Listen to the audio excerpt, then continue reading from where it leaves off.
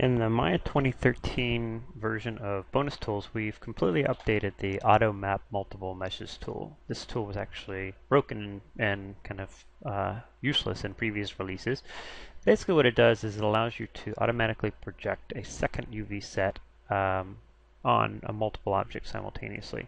So if we take a single object, or rather take a couple of different objects, and we apply just a standard mapping using the Auto Map tool, automatic map, what that will do is it will give me a manipulator that will basically work on both of the objects, but it does not actually lay the created UV set out into the UV editor separately. So what I'll end up with is overlapping UVs. So I have an auto map here and I have an auto map here.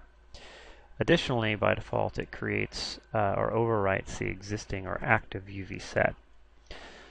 So what the bonus tool does is it basically allows you to use the auto map manipulator, but to create separated and uniquely laid out UVs in a new UV set for multiple objects.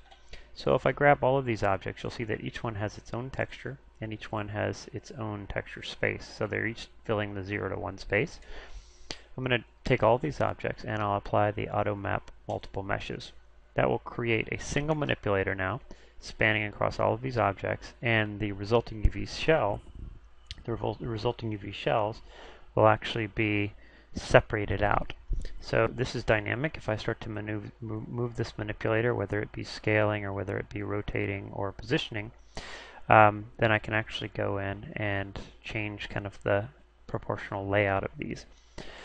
And if you take a look at the individual objects, what you can see here is now I have each individual object laid out into a separate part of the texture space. So this is a separate UV set that could be used for something like a light map most commonly.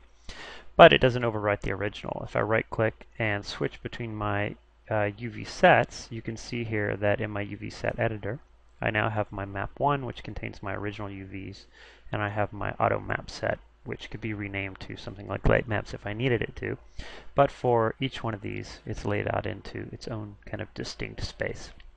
Now, one thing to point out is after you apply this, you can get back to it just simply by selecting the manipulator that gets created. So you'll see here I have an auto map multiple meshes node. If I grab that, that actually allows me to reactivate or re-access that manipulator. In order to actually see that though, I have to go into the shapes and click on the Poly Auto Projection Input node.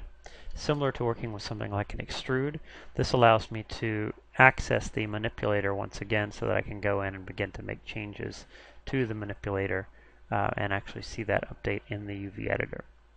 Now what this is actually doing behind the scenes is it's creating another object as a kind of secondary projection. So you do have to ultimately delete history if you wanted to remove this on the target objects. But by simply deleting history on the target objects, you can bake in the UV projection and then remove the manipulator.